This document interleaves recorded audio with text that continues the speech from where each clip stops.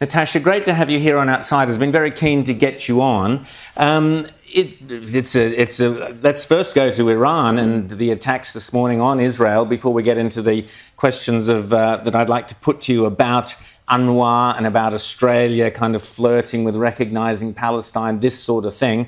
But just quickly, your thoughts on what is happening in Israel right now. It's very good to be with you. Firstly, may I extend my condolences to everyone who's been affected by the stabbing attack in Sydney and Bondi. I know we've been watching from the UK with great concern at those developments, and certainly those who have been injured and killed and their families. What we've been seeing, of course, in the last few hours developing, I think, tells us two things. First, this is certainly Iran escalating this issue into a regional conflict. But the second real significant takeaway is that the Israeli defensive technology that has been on display, certainly with respect to the first wave of drones and ballistic missiles that we have seen, has proved itself to be extraordinary. We're very familiar with the Iron Dome defensive missile system that deals with shorter range rockets, but what we have seen on display this evening, by all accounts, has been the Arrow 2 and Arrow 3 programs as well. It seems as David Sling. And in terms of at least this first wave of an extraordinary development, Iran launching an attack on Israeli sovereign territory itself, not using, of course, its proxies that it has over the last 6 months been utilizing to attack Israel. Of course, Hezbollah from Lebanon, Hamas from Gaza, and also more widely, we've been seeing the influence of the Houthis in Yemen. This significant escalation so far seems only to have caused one casualty, a tragedy, a severely injured 10-year-old girl from the Bedouin community in the south. But so far, it does seem that Israel is successfully repelling this attack with extraordinary technology that we've seen on display.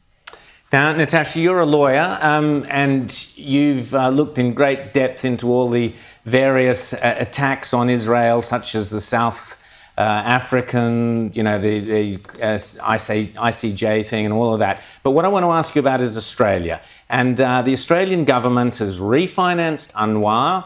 It has taken a number of measures. It's called for or flirted with the idea of recognition of Palestine without any kind of, just go ahead and recognise Palestine. We've also seen Australia sending an envoy to investigate the tragic WCK aid workers' deaths. Now, you don't normally send envoys to investigate your allies. So give us your thoughts on what is Australia doing? What's your take on the Australian government? And what are they up to? Well, unfortunately, these steps are not Australia's alone. And I think it can very significantly be linked to the extreme escalation that we've seen this evening. This evening over here from London, in the early hours of the morning at your end.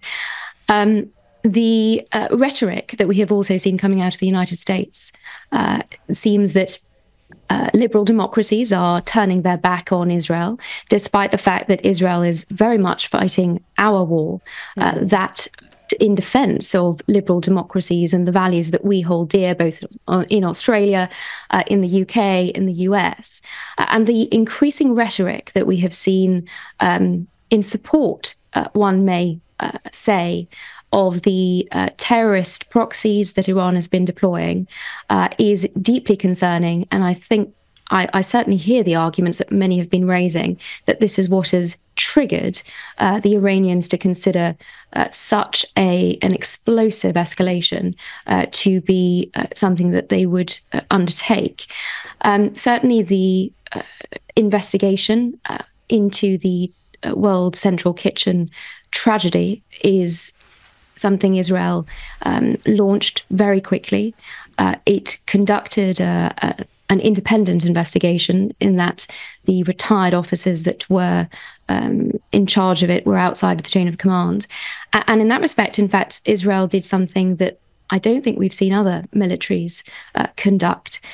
When I think about recent strikes perhaps conducted by the US, most notably that in 2021 in Kabul, a drone strike which killed an aid worker and his family. The response by the Americans was very, very different to the immediate apology that we had from Israel, the acknowledgement of responsibility, and a decided effort to learn from mistakes. And that is, of course, testament to the fact that Israel does not target civilians. And so many military and legal experts, some of them with experience on the ground, have repeatedly said that Israel goes far above the requirements of international law and, in fact, the practices of most other law-abiding armies around the world in ensuring that civilians and aid workers and other non-military targets are kept safe to the utmost of its ability. And the measures that are adopted. Yes. Your group provides legal support to victims of anti-Semitism. It's one thing to deal with individuals who may be anti-Semitic, but how do you deal with institutional anti-Semitism? Because we actually are seeing that not just at universities, but you could argue from segments of the media, the BBC, and even segments of the Democrats with the Squad and a virulently anti-Israel sentiment there. So how do you deal with that rise? Yes, and unfortunately also the international organisations, including UNRWA and other UN bodies, as have already been mentioned. The difficulty here, I think, is in identifying and being clear when we identify the modern manifestation of anti-Semitism as it targets the Jewish state.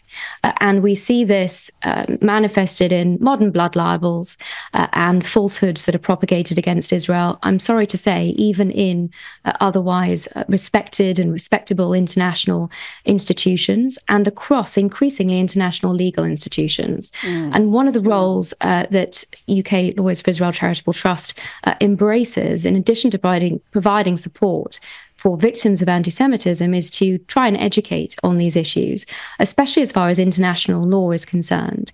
Because so often, especially in the international legal arena, we're seeing an abuse of law, an inversion of the real international law, and a misapplication of it.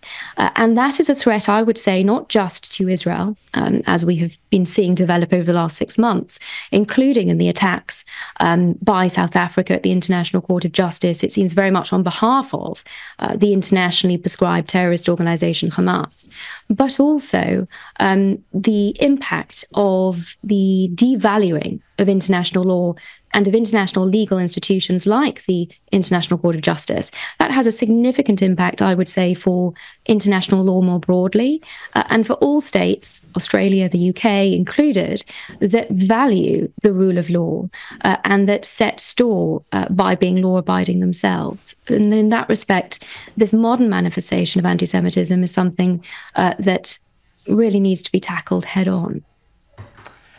Thank you so much, Natasha. We're going to have to leave it there. We could chat about so much more, and we will do in the future. Thanks so much.